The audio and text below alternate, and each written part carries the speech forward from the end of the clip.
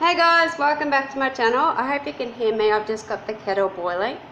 I just tried this new product, which I'll show you in a minute. I didn't mind them. They're not exactly healthy, but they weren't too bad. Like if you want, say, a naughty snack or something like that. So they are these vegetarian pate rolls, as you can see there.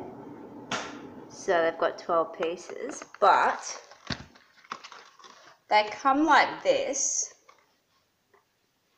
So they come frozen, and it looks like you can just cut them up. Well, you can cut them up if you want into smaller pieces. So basically what I did was I just put them straight in the oven from being frozen. Cook them, I think you've got to cook them for about 15-20 minutes. I cooked them for about 20 minutes. You can eat them by themselves. They're a little bit spicy, not totally spicy. I was hoping I had tomato sauce in the fridge, but we didn't. So I had to have this other sauce, but I won't go into what sauce I had.